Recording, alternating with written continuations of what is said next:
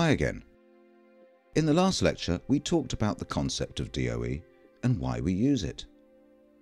In this lecture, we'll talk about the classic method, one factor at a time, and compare it with our DOE.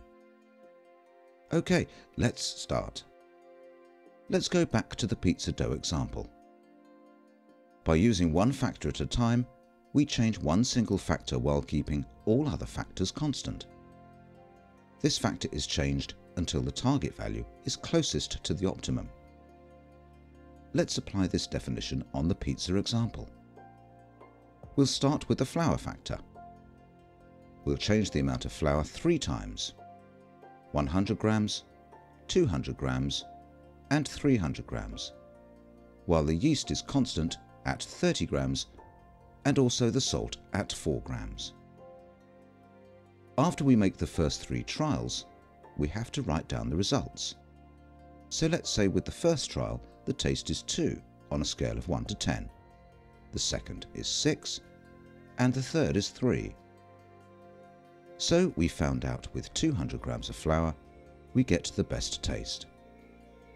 Now once the first factor is examined, it's kept at its new level, and the next factor varies, which in this case is the yeast, and the salt is still constant. After we change the amount of the yeast, we repeat the same for the salt. So at the end of 9 trials, we get the closest values to the optimum, which in this case is this combination: 200 grams of flour with 20 grams of yeast and 4 grams of salt. However, the one factor at time method is complex and not meaningful, as it doesn't determine the actual optimum values for the studied factors. In addition, it also needs a lot of trials, which cost us time and of course money. In DOE, with fewer trials, the factors are systematically compiled, varied, and investigated in an experimental design. And don't worry, we'll learn how to do this in the coming sections. After we know the basics of the one factor at a time method, we'll now make a small comparison between one factor at a time and the design of experiments.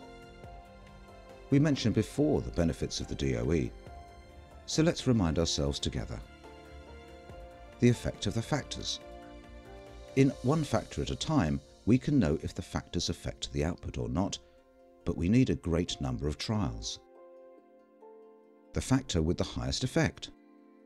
We can get it by using one factor at a time, but we need also a much greater number of trials. Interaction between the factors. Unfortunately, we can't get this by one factor at a time. Process optimization. Also, this isn't possible by using the classic method. Prediction. We can't have a prediction with the classic way. We now know the difference between the one factor at a time and the DOE. In the next lecture, we'll learn a little bit more about the design of experiments method. See you in the next lecture.